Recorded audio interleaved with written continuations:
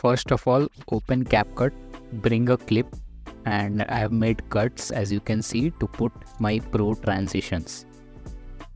So as you can see, I have brought a transition which is not free, and I will put all pro transitions for you to see.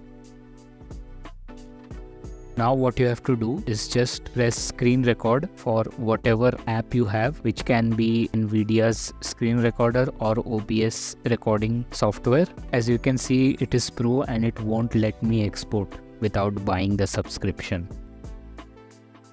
You can see I have brought my recorded video into the timeline. Now you have to go to resize and crop the video.